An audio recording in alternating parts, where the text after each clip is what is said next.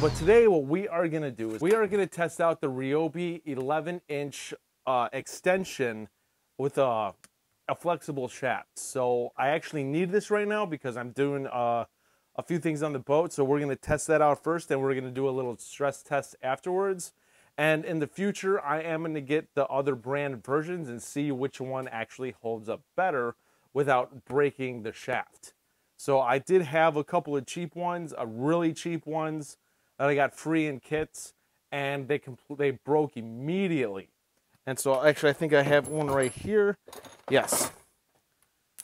This broke immediately, and so yeah. So this if you get this type of extension, a flexible shaft is no good. So I decided to get a metal one, and so we're gonna test this out today, see if it can do what I need it to do, and then do a little stress test. And like I said, I'm gonna get the other brands. We're gonna have a stress test video to see which one breaks first.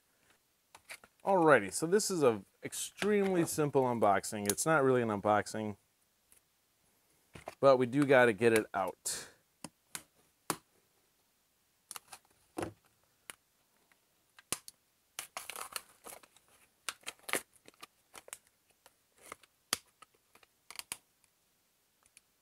Alright, so it is flexible. And that's pretty much it. Let's see.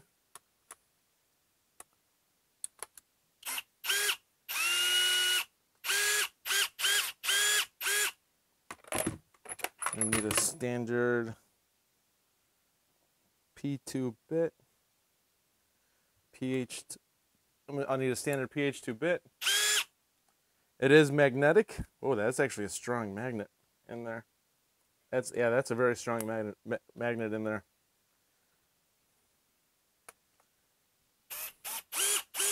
All right, let's give this a test. See how well this does.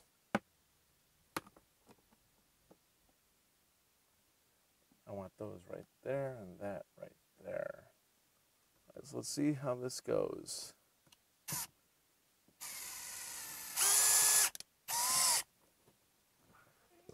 There we go.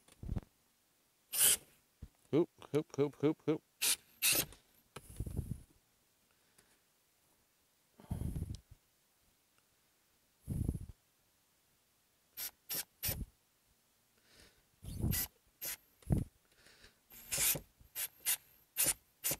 Yeah, I can't strip that screw. Let's see if I can get that in there.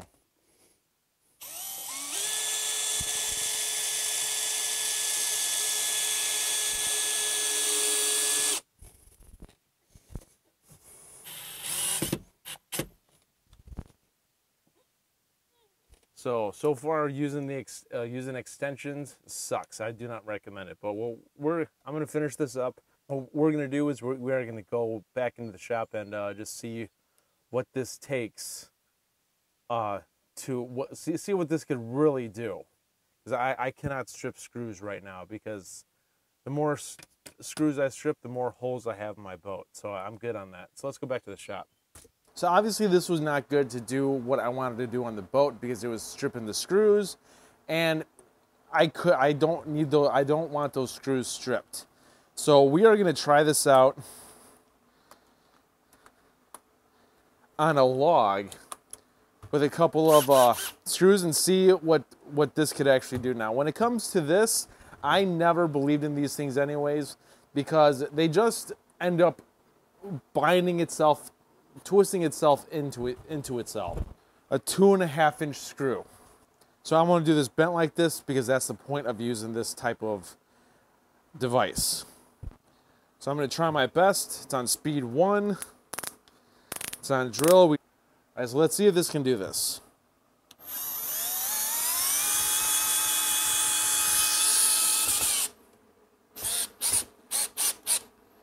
Yes, it can. All right, so that did drive that in. Let's see if it can take it out without binding itself.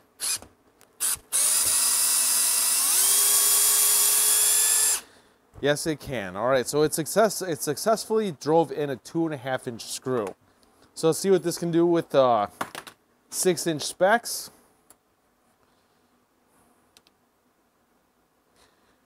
Right here should be good. All right, so ready, go. All right, so nope, that failed. Nope. See, as you can see, it's twisting. That's just a bit too tough. Let's see if we can take it out.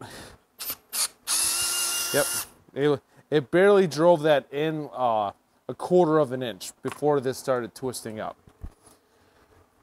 Specs might be too hard. Now remember, we're testing the limits out on this. That's all we're doing. Let's try a timber lock. Right here should be good. All right, so ready, go. Nope. It's unable to do the timber lock.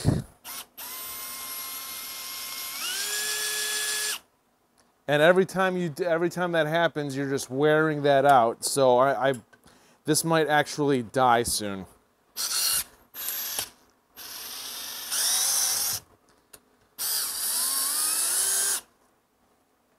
It's still working.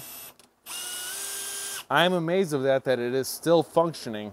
Ready, go. Almost. Oh, almost did it. Nope. That's about as much torque as it's going to give. See if we can take it out. Ow.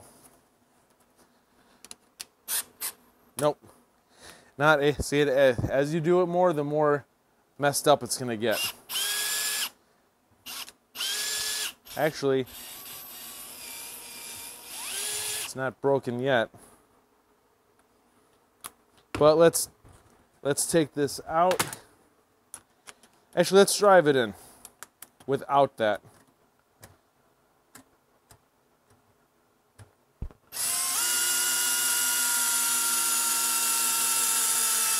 Much better. Let's take it out.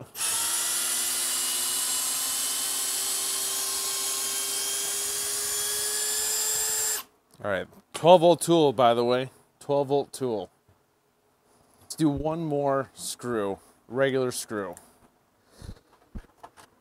Here is good. All right, so ready, go.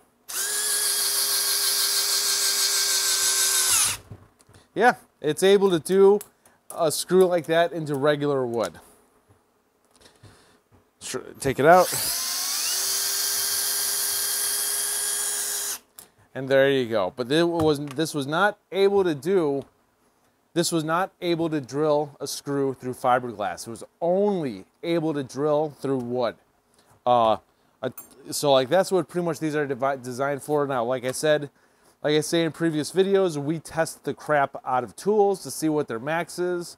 And yeah, for obvious reasons, the bigger timber locks and power lags and specs are way too much to handle for a tool like this. Now, I am going to get other brands, and we are going to do a versus video to see what they, between DeWalt, Milwaukee, and other Makita, other brands, to see what they can do against the Ryobi one. If you got a cheaper one than this, it would have broke on the boat, and I wouldn't even be able to do the ending of this video. So it did survive what I just put it through, which is good.